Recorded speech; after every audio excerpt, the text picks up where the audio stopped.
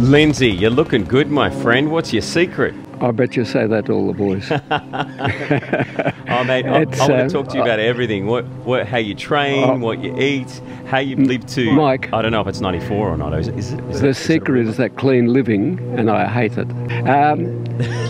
I've just been lucky with life.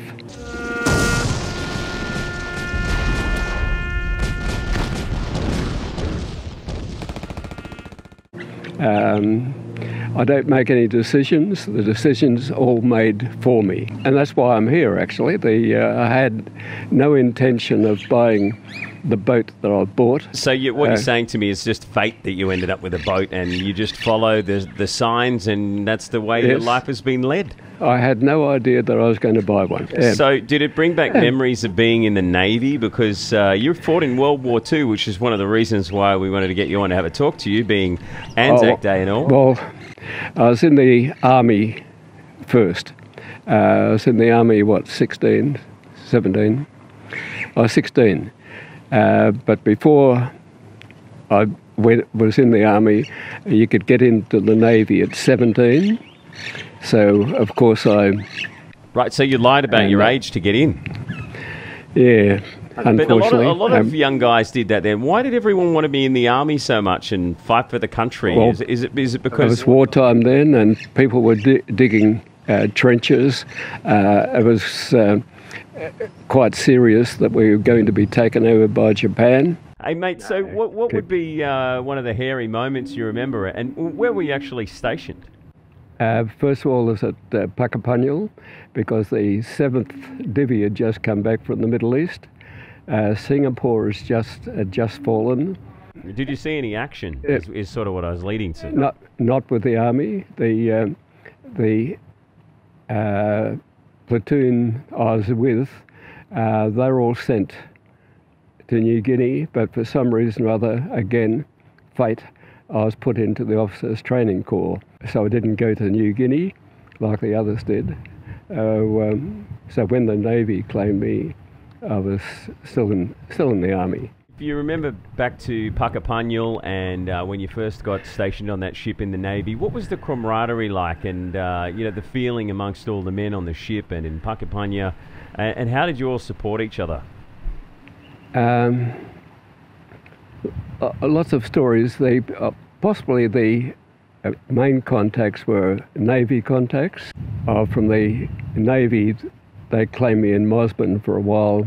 The first ship I was on, I disliked it intensely. It was a training ship for anti-submarine, all the latest gear.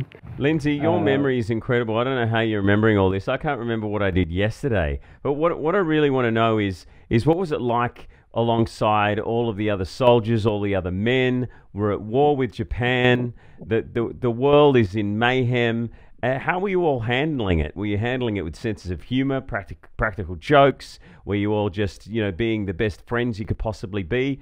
I just want to try and give a bit of a feeling to young kids out there or millennials that might be watching this and thinking, okay, we're going through a pandemic right now and we have to stay home. Like, what was it like for you? Well, we didn't. We refueled and stores from. We didn't see any shore time, so we were at sea for a couple of years at least, and I can't remember any discord happening at all on board the ship. Do you have any fond memories of all the guys, the newfound friends that you had working alongside you in the Army and the Navy? I can remember some of their names at times. I can remember what they looked like. I can remember one fellow called Dim Sim. His name was Sim. Of course, with a name like Sim, it'd have to be Dim Sim. He was a survivor of the Katoomba, which was another corvette which had been sunk, and I can picture him quite vividly. He must have had some good stories. Do you remember him telling you about the Katoomba being sunk? No, we didn't. Strangely enough, we don't talk about those sort of things. I don't know why, but experiences that we have that's regarding where you yourself might have been in action or participated. For some reason or other, we don't talk about it. Do you think that's part of the Anzac spirit, where you've had these horrific things that you've had to deal with, and you just carry it with you, but you soldier on and you support your mates? I think there must be. I know some people here, particularly one that I've become good friends from here. He's a SAS officer for 27 years, and his experiences were absolutely horrific in lots of cases. But the actual action part, you tend to lose your memory, or rather, I do. And do you think you lose your memory, or you're just blocking it out? I think you just lose your memory about it. See, talking to you, that's the first time I've thought about that sort of thing I can't remember even thinking about it in the past. It was just part of it happening. So, what does the Anzac spirit mean to you? The Australian New Zealand Army Corps. Do you still think about it with fond memories? And Yes. I mean, obviously you've got your medals there. Can we have a look at them? And can you tell us a little bit about them and what the Anzac spirit means to you? Everything that happens, it is quite moving. It tends to bring back thoughts and memories that you don't think about. Hopefully, attending the parades, you are hoping that you're going to meet up with past people that you knew. What's that like when you're walking along, it might be George Street in Sydney or Queen Street in Brisbane as a part of the Anzac Day parade? What do you feel like? What's going through your mind? At times, there's the crowd are clapping and saying thank you, good on you, and all that sort of thing. So at times you tend to just accept the crowd, and then after that you try and look up past mates or comrades or somebody who was on the same ship or in the same area. You try to look for them and try and find them. Yes, it's very important to the nation. It's very important. It does bring in memories. Why do you think it is important that people remember the Anzacs and remember war? I mean, personally, I think it's to remind us of the horrible things that people like you had to go through, and so it never happens again. What do you think?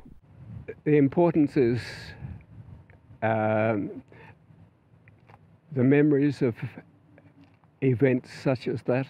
I'm thinking back now to the First World War events that are singular events that have become historic, such as the Charge of Beersheba, the Somme. These are single events, but a lot more was happening, awful stuff that was happening apart from those. But the Anzac tends to recognise what did happen and the importance of belonging to one nation, perhaps, or a group, or belonging.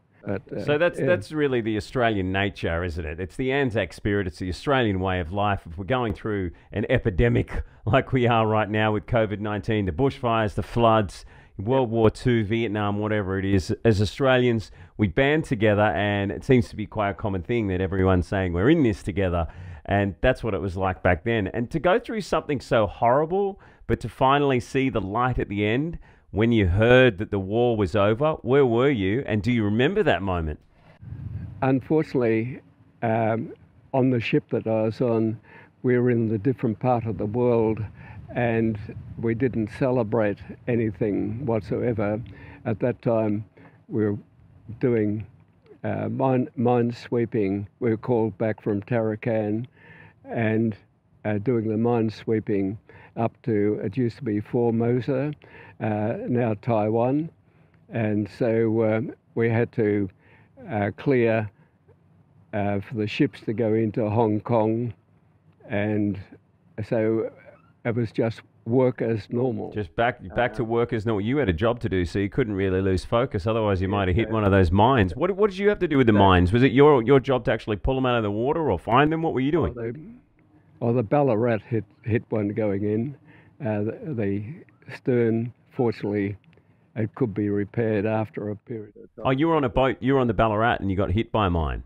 I was on the Bathurst, and the Ballarat was in front of us. When we finished sweeping it in the day, the finish of the day, we'd be what you call line ahead, where one ship is behind the other at a distance, not very far distance, and the Ballarat was the leading ship, and they got the one on the stern.